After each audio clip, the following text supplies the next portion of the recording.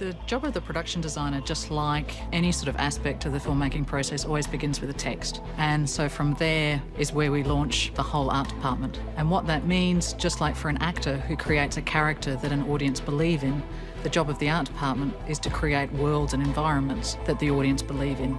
And hopefully through long processes whereby we involve obviously construction, paint, plaster, set decoration, we complete a world that is, in a sense, completely real within the world of Game of Thrones. And I think where Game of Thrones actually needs a lot of credit is actually we really try and keep a lot of scenes in camera. So for as much as possible, we create total environments. I mean, it's an extraordinary thing to be able to build a 360-degree space.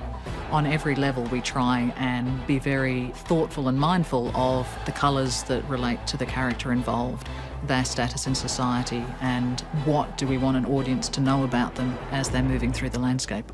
We were looking at the world of Dorne and the Spanish and Moorish influence. The exciting thing about Dorne is it's the warmest of the climates that we visit. It's also incredibly exotic. And so I think it was a real opportunity for us to introduce colour into the world as well. You know, these people are much more into sort of oranges and blues, and there's a real vibrancy and energy about the city or about the place. And so Seville in Spain was the natural place for us to start.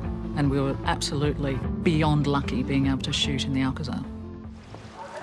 We realized that there's nowhere on Earth that looks more like the Water Gardens than the Royal Gardens at the Alcazar. The Water Gardens is a palace where the princes of Dorne have had a residence. The first time I walked on here, it did take my breath away. It was absolutely lovely. It was Dorne when we scouted it. It was almost as if we had made the costumes off of the colors. Well, it's not a set, it's a real palace. I mean, it's not a set. That's what's so extraordinary about our set.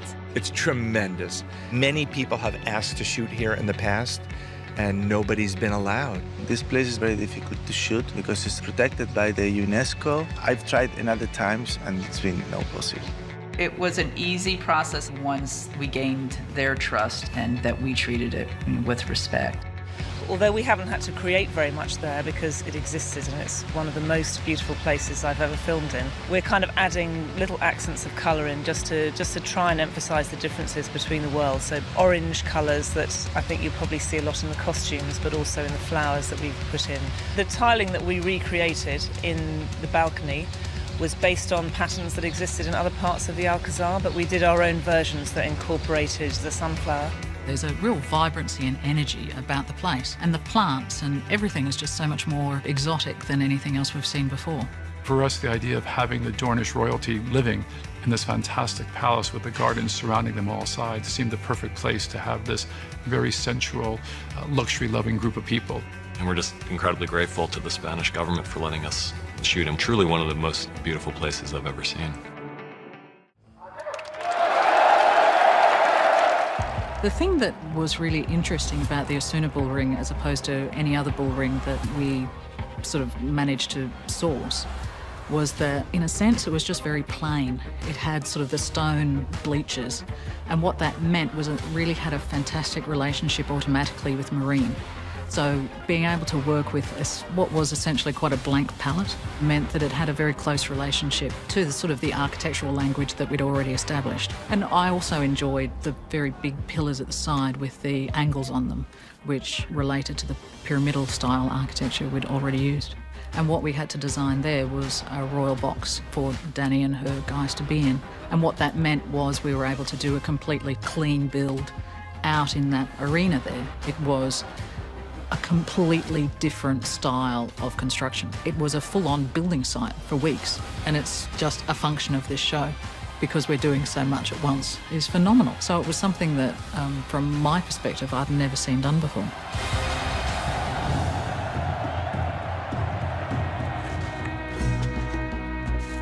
Well, who are you then? No one. And that is who we're going to become.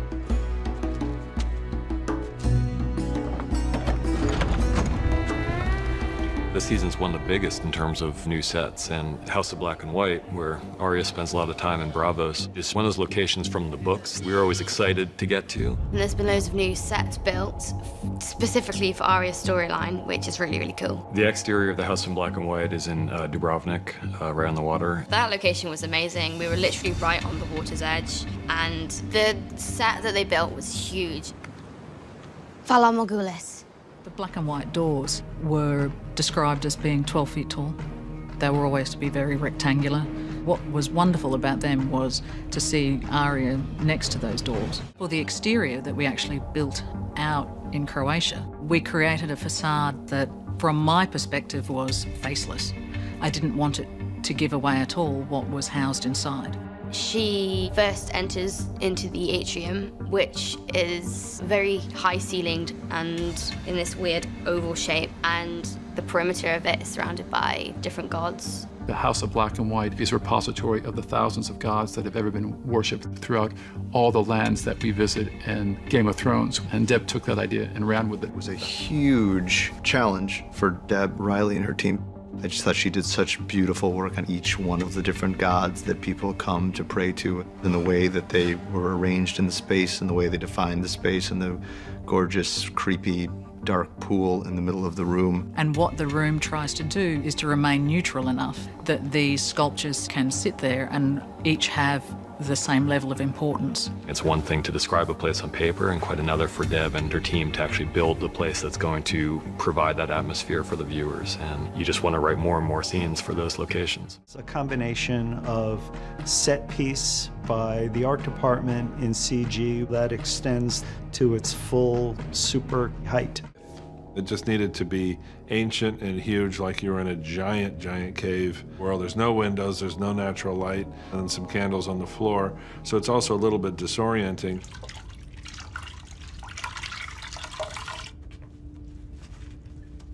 The iron door ultimately leads to the corpse washing room, where the corpses are taken and then prepared. Similar to a morgue, we have a big slab of stone where the body would be placed, and Arya has to learn how the body is prepared. Once people are dead, their faces get taken from them and put up for further use.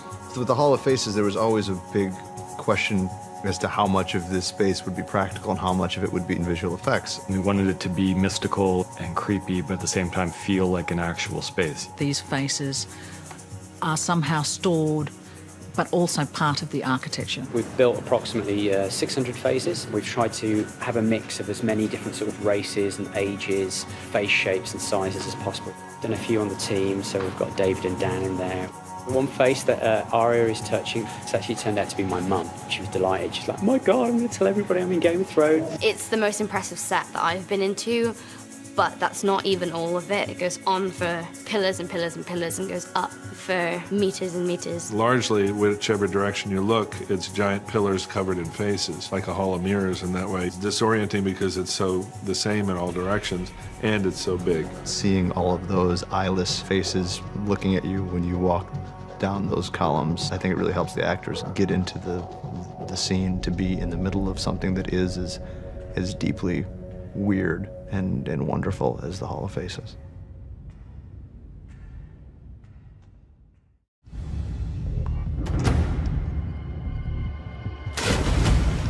What was that? When people start to succumb to grayscale, they're taken off to Valyria because no one else lives there. Valyria was a complete invention from the bottom up. You have descriptions from the book and from the script, but you have a lot of opportunity to create something special and something new. What we were able to do is build our polystyrene elements onto that existing bridge, as though the stone men were within an arch of this much larger aqueduct. And what it meant was that Tyrion and Jorah were able to be on a boat travelling down this river and past the stone men in real time. There's a disused swimming pool which we're converting into a water tank, and we're going to hold Peter in the water, and then one of my stunt guys is going to be weighted and on the bottom, and he grabs his ankle and he struggles, and then that's the last thing we see. It was a very complex sequence to kind of figure out exactly how to treat it and how to make it work. And it was one of the most all hands on deck sequences that we had to shoot.